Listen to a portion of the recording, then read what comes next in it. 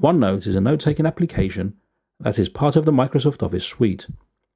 In this tutorial, you will learn how to print your notes to keep a hard copy available.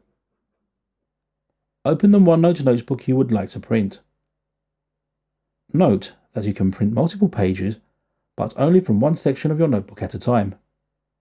Select the section you would like to print first.